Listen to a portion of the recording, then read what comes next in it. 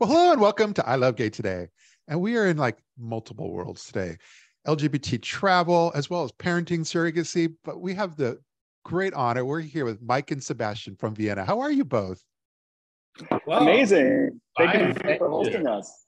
Well, Yes, it's thanks great for having to it. it was great to connect with you both. It's unique for me because usually it's always Twitter or LinkedIn, but this time it was through Instagram. So Yeah. I guess I'm making some I guess I'm evolving and making some changes here. Yeah, I hope so. Now, what's exciting though is that you guys have really kind of created this amazing content online, primarily through YouTube, and then of course through Instagram. But you're a two-dad family, gay couple.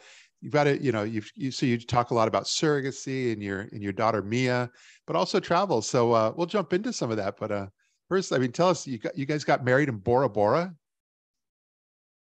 Yes, almost 1 year ago, a little bit over a year ago, we got married in Bora Bora. It was just Mike, Mia, and I.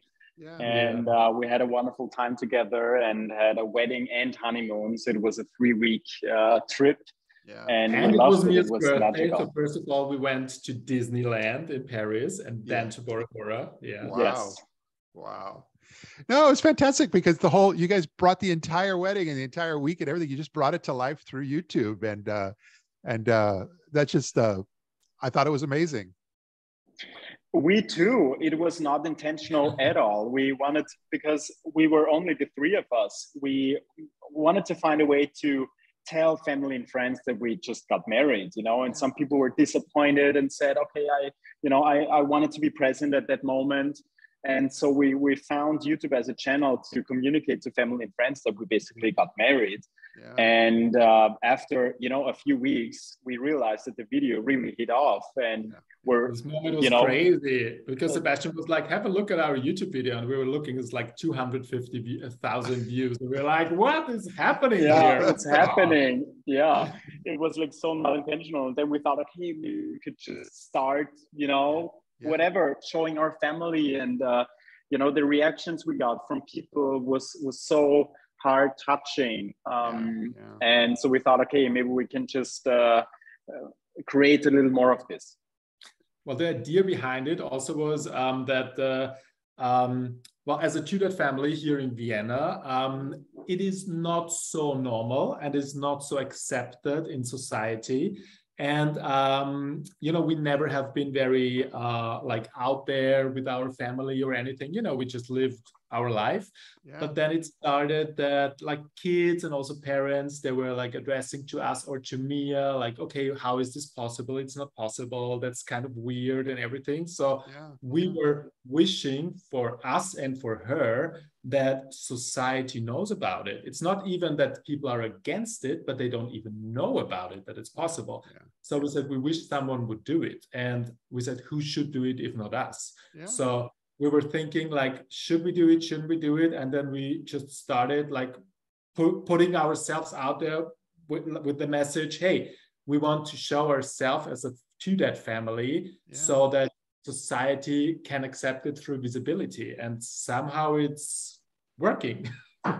It sounds like it was almost like you guys are accidental influencers and content creators, but you didn't plan for it. It just sort of happened. Not definitely. It was crazy. So funny. I think about 1 year ago when Mike first installed Instagram to our phones, we were not Instagrammers at all, not using Facebook much. And so I remember the first story, I was like, okay, Mike, can you explain me what's a reel and how does a story work? I had no idea. Yeah, and we were Googling, so how to put on stories and how to, how to do a story. That was so funny. Wow. So funny. And and somehow it developed, and suddenly there was 5,000, 10,000, 15,000, and it was going on and going on. It was like, okay, what is happening here?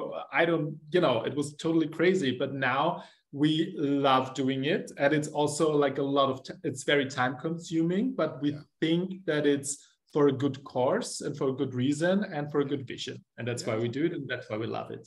Yeah, well, I love that, but especially you get it, you have an entire series about talking about your first date coming out, so you really have dove really deeply into that, and like I said, I guess especially having such a great following, you're educating folks and making sure that they understand and get to know the LGBT community through your eyes.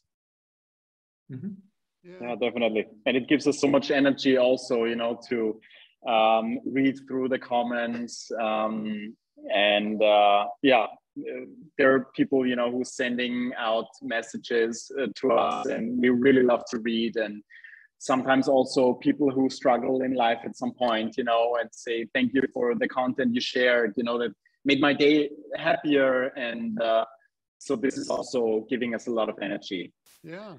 And one thing that is also, especially with the YouTube videos, but also with the pictures and the stories on Instagram, is that many people, they cannot imagine how a two-dot family lives, but we're just a regular family. We have like the same things to do like every other family. We get up in the morning, we make Eva ready for school. She's too tired to go to school. Then, you know, we have breakfast. We are too late. We're going to school. We work. We like, it's all the same, you know? This was very important to show as well, so that it's just, you know, it's two guys who love each other, who married and who have a kid, and this is normal. Yeah. No, it's interesting also is that you dive into the whole world of surrogacy, and you kind of in some ways help others to understand the journey and, you know, what they can expect, what they're getting into, and that's a huge plus all by itself. Definitely. I mean, for instance, when I can talk about this topic, I could have never imagined how to have a child myself. You know, for me, it was always important to have a partner first, and then to think about how to get a child. And Mike saw it from a different perspective. He, you know, started the surrogacy process as a single, and then when Mia was on the way, I came into their lives. You know, so I became a father without having many documents to sign and without, so it was just from the very first day of our relationship, basically, I came into the family. And I'm very proud that Mike kind of also provided me the way or showed me how to do it even as a single dad, you know, and now we're together, now we've been married and start having the second child. Or we're in the process of getting a second child. Wow. It's interesting too. You guys kind of pioneer that whole world of, not everybody realizes that how much they could travel when it comes to when they're parents. And I mean, you guys go everywhere. We do. We love traveling. You know, we're crazy for traveling. That's our big passion. I think so. Yes, this is also why we want to move to the US at least for half a year this next year, because we want to see all those places on this world. We see ourselves as like world citizens and not as Austrians. You know, there's so much to see. And it's also for Mia. You know, Mia, she was she's bilingual. She speaks English and German about the same level, and that was so important for us because we knew that she's going to travel with us so much, and she finds friends everywhere. And I think it's a great experience for her as well. Definitely. I can tell it all comes through. It all comes through in those videos. So, and the photos. You guys have a great photo shoot as well that you put online. Thank you. Yeah, I enjoy that. But no, mostly. Oh, lastly, before we go, are you guys on TikTok? No. I mean, we have an account, right? We don't really. I think we should maybe start TikToking. Especially when you're doing the Instagram Reels. It's basically Instagram Reels coming from TikTok. But I have a feeling that you're going to have this huge following develop on TikTok as well if you jump there. Really? Okay. If you say so, we're gonna go on TikTok. Thank you very much for the inspiration. We'll get it started. We'll post this interview on TikTok as well, so we'll at least see if we can at least get things kick-started a little bit. Perfect. Okay, well, it's Mike and Sebastian, two dads.